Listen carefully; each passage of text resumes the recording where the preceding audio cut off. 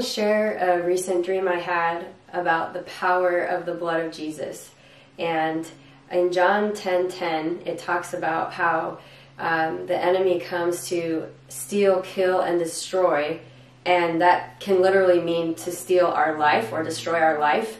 But Jesus said, I have come that you may have life and have it abundantly. And he gave me a very specific encounter in a dream that solidified this on a level it's hard to explain. But the message I got from it was that there is power, a power that we don't even understand, in the blood of Jesus. And decreeing and speaking out the blood of Jesus, the enemy just has to flee. And so in this time, right around when I had the dream, I was given a pretty severe warning dream to share with somebody about a way that the enemy was trying to take their life, a plan he had to take their life. And I've had a couple dreams like that. Those are definitely not fun or good in the moment. They don't feel good, but I believe that through sharing those warning dreams with these people, that I actually helped stop the plan of the enemy to kill them and to take their life sooner than the Lord intended, and that the Lord has written for them in heaven. And so I had just had to share this warning with somebody about a potential threat to their life that the enemy was planning. And after I had that, I shared that, I had this dream. And in the dream, I'm standing in a room of people, and I notice a man, actually a very famous Hollywood, somebody who's a rapper, famous person that I know is into the occult. And he was walking through the room, and I call him out and I say, hey.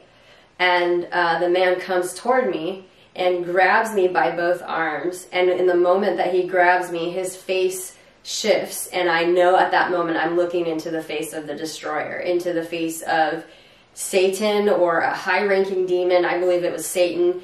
The intensity of evil and darkness in his face is hard to describe, but he is looking at me with trying to intimidate me, and he's grabbing both of my arms very tightly. And I start to lose, a lot of times when you encounter demons in dreams, you won't be able to move or talk. That's kind of the warfare you encounter physically when you're dealing with the demon. And so I start to lose some of my ability to move, but I immediately say, Jesus, Jesus, Jesus. And Satan, who's holding me, this demonic figure, tightens the grip down because he knows we're doing battle. Now we're going to fight it out.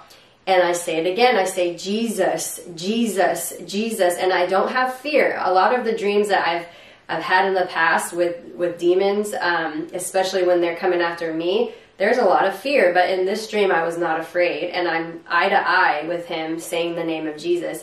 So he buckles down and gets 1 degree more intense and tries to take me out. And that last time I say, the blood of Jesus, the blood of Jesus, the blood of Jesus. And instantly he's gone. And I believe when I woke up from this dream that the Lord was making it very clear to me that there is power in the blood of Jesus to take out the plans of the enemy, to actually decree what God is saying over someone, abundant life and healing and redemption, all these things that come from the goodness of God. When we speak the blood of Jesus over situations that the enemy is trying to attack, the enemy must flee. And there is power beyond what we can imagine in the name of Jesus. And even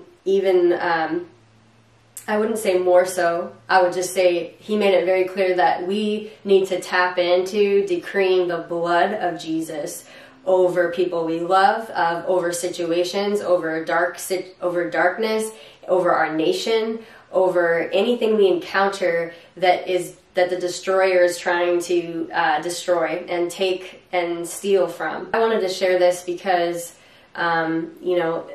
you can think and call me a mystic if you want, but when I have these type of dreams, after having dreams for the last couple of years, I know that what is happening is the Holy Spirit's actually allowing me to see what's happening in the spirit while I sleep. And so I know that this is true, that there is power in the blood of Jesus, and when we speak it out and decree it, and when we're face to face with a demonic attack, you can be sure that he has to flee when we plead and decree the blood of Jesus. So I pray this blesses you and encourages you, and I just want to pray.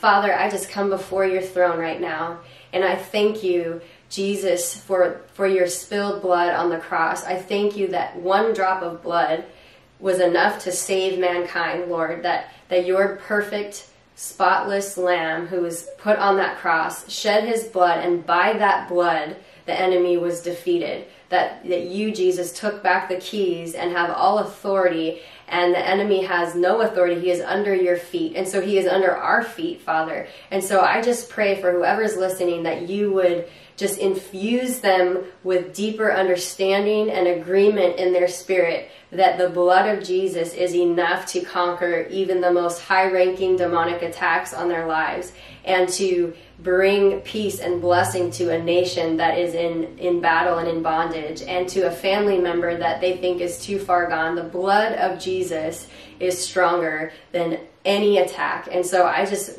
release and decree that truth over them. I pray it sinks into all of us, and that we would start decreeing the blood of Jesus in every day as we come against the plans of the enemy.